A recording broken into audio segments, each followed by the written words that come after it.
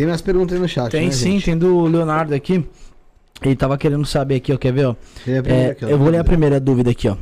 Ele recomenda para alguém intermediário avançado jogar com cartas viradas de ponta cabeça ou não? Boa eu pergunta. sempre tive a dúvida de inserir isso ou não, porque parece ficar mais complicado. Explica pra gente primeiro como é que funciona então, isso. vamos lá. O que é. O tarô, ele é um conjunto de cartas, um conjunto de lâminas que possui significados simbólicos que representam o ser humano perante um fato.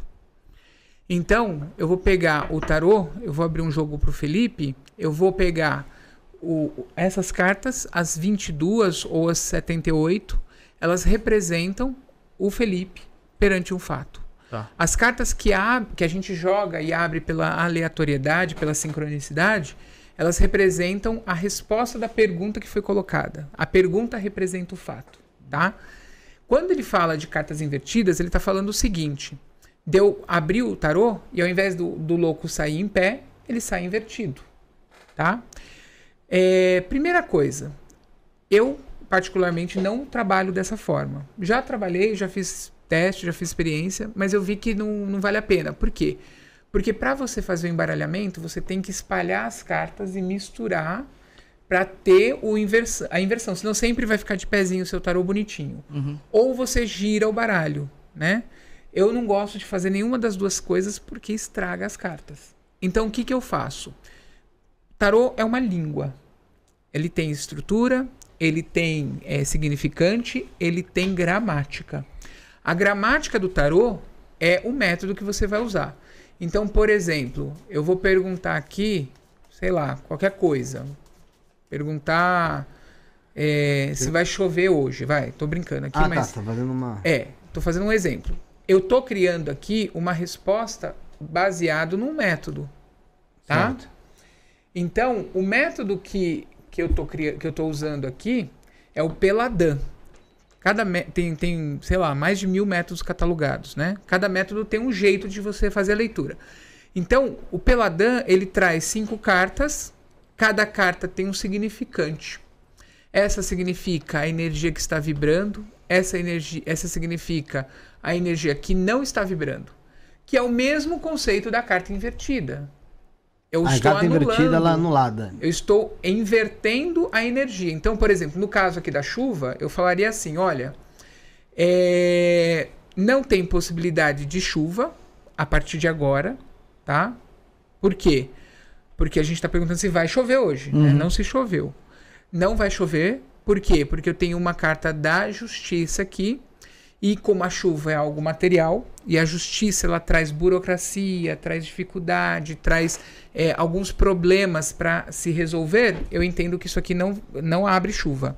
E com a conclusão, que é onde está a resposta mesmo, é o Papa, eu também entendo que não tem chuva. Porque o Papa, ele fala de um conceito organizado, e a chuva, ela bagunça tudo, né? Uhum.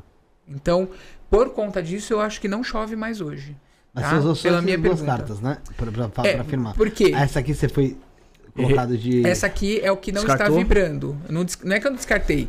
Não está vibrando a lua. Ou seja, para esse jogo, eu não tenho nada que esteja escondido em relação a essa pergunta. Tá. Uhum.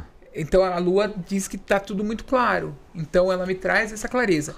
E lá em cima é um aconselhamento.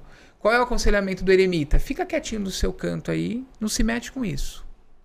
Vai cuidar da sua vida. Entendeu? E a do meio é o quê mesmo? A do meio seria o psicoemocional do consulente, que é o imperador, no caso, seria uma pessoa que está muito rígida, muito endurecida nesse sentido, né? Entendi. Mas aí se tivesse invertido, a leitura seria oposta. Não é oposto. É um pouquinho diferente. É o significado daquela carta invertida. É como se aquela energia estivesse faltando. É diferente da oposição, né? Então, por exemplo... É anulação só. Quando tem uma imperatriz, por exemplo, o pessoal associa a imperatriz muito à prosperidade, né? Que é uma carta que representa também prosperidade. Então, se você pega, por exemplo, a imperatriz e você fala, olha, ela tá de pé, é próspero, ela tá invertida, não é próspero? Não necessariamente. Pode ser que tenha até a prosperidade, mas está faltando o poder pessoal. Então, nem sempre é o significado invertido, entendeu? Entendi. Nem sempre é o contrário, né? O antônimo. Tem outra pergunta do Leonardo Tesser. Ele perguntou aqui, ó. O que é um mago negro pra ele? Já vi gente por aí que veio no programa falando que é quem segue a lei de Telemann. Não. Mago negro, a gente tem... É que assim, é um assunto polêmico, vou ser cancelado. Vou ser cancelado aqui várias vezes hoje, viu? Ah, cancelamento é nóis. É assim, na apometria, você tem uma coisa que é meio que comum, que abriu sessão de apometria aparece mago negro. Não, porque olha, tem um mago negro que tá lá, você fez um pacto e não sei o que, não sei o que. O mago negro, na verdade, ele é, dentro do plano espiritual, você tem várias castas, né? Ele tá numa guerra com a Tá numa guerra aqui, Não tá funcionando, caralho. Deixa eu ver. você tem várias Louco, castas muito no plano espiritual e uma das castas domina a outra. Então, por exemplo, quando você vê um obsessor, esse obsessor, na verdade, ele tá ali perto do Felipe, sugando ectoplasma do Felipe,